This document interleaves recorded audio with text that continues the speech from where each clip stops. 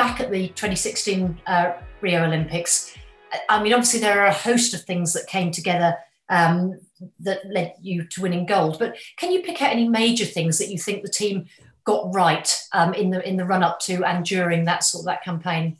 I think actually so much of the work was done in the build up to the campaign. We'd covered every base, we'd crossed every T, dotted every I. But if I think very specifically around, what tangibly did we do that put us in a good place?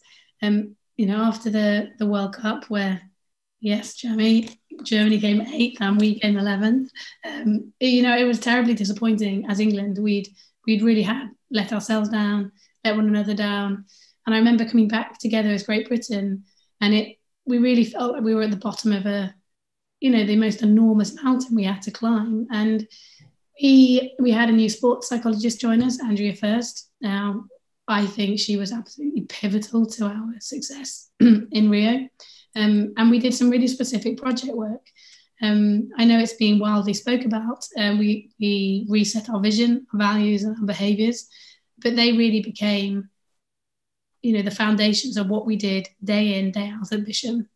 We quite literally learned to win on the training field. And I think there's a few things that really stick out for me. One that happened in Rio and one that happened before we left. And the first one before we left was we did this project. It was so simple, but it was around understanding our role for the team and, really understanding what it was and sharing what that was, and also sharing our super strengths. And not only did we have to do that for ourselves, we had to share it with our team members. And, there was a few of us that stood up and, what we thought we did well or what we thought we were there to do for the team, actually, we weren't in agreement. It was like, no, this is your strength. This is what we need from you. This is what we'd ask for you. And that took time. It took a lot of conversation. But what we had at the end was a whole squad that knew exactly what their job was. It didn't matter whether it was, the first game of an Olympics or an Olympic final. That was your job. And I knew how to do it well. And so I think that was pivotal. And then I talked about, we really learned to win in our training venue. We learned at Bisham. And I'll never forget the Olympic final. Now, we all saw it. Obviously, Laurie, you're obviously there, and you'll agree with me, I'm sure. Holland were outstanding. They were playing very well the entire game. We were defending for our absolute lives. I mean, I think we had 3 shots and scored 3 goals, but, a game's a game. But I remember in the third quarter, the whistle went and we ran into Craig, who was the pitch side coach. Danny was up in the stands. And I remember thinking, my goodness, we need to change something tactically here. We're not going to win. We need to change something. And Craig got us running in. We ran in. He was like, put your arms around each other. And we did. And then he just said, look at one another. And I just remember thinking, hell, Craig, we need a hell of a lot more of a look right now. Come on, give us some tactics. We need something. But he just said, look, we're back at Bisham. It's a Thursday morning. Find your way to win. And actually in that moment, what he did, which was so magical, was just capture the fact that we'd learned to win away from the tournament. We had the skills. We knew what our jobs were. We knew what we needed to do, and we needed to do no more or no less just because it was an Olympic final. And I think for me that sums up our whole campaign. Yes, you have to perform when it comes to the pressure moments, whether it be in sport, whether it be in any areas of our life. But actually, we can't ever expect that will just happen. It really is the hours that you put in before. It's the culture that you build, that you breathe, that you dream of. It's the relationships that you build so that when you get to that moment, you know what your job is and you do it like you've done it day in, day out for all of those hours, months, weeks and years before. So for me, it's those 2 things really sum up our campaign.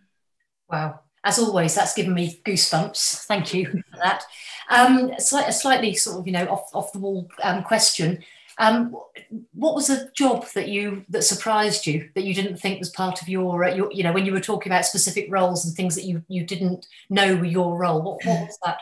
So it wasn't necessarily. So I'm a forward, obviously. Yeah, I was a forward. My job was to, essentially create outcomes in and around the circle.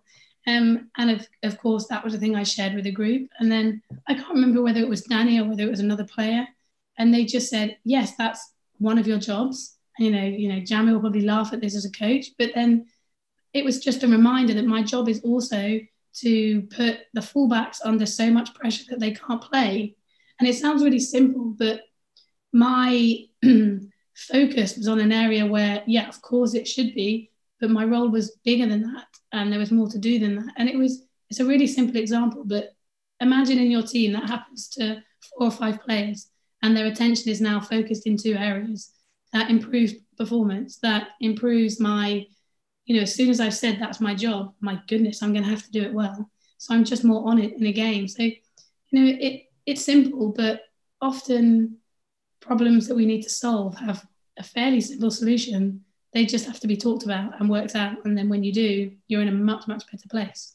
It is pressing that reset button, isn't it, as well, and getting everybody to rethink what they're doing. And reminding the forwards that they have to defend, unfortunately. Yes, exactly. Looking back to 5 years ago, now, what are your overriding emotions when you remember that evening?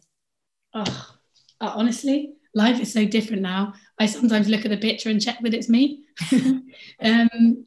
My overriding emotion is just an overwhelming sense of pride. I just feel so proud to have been a part of just such an extraordinary group of people, of humans, of coaches, of players, of support back at Bisham. I look back in disbelief, and obviously I retired a year ago, and lots of people said, I'm so sorry about how you retired, and I just was like, no, I had the most incredible career and I don't have any regrets. I just look back, I feel very proud to have represented my country with some quite extraordinary people. And I look back at that night in particular, and I have to pinch myself a lot, but it will be etched in my memory forever.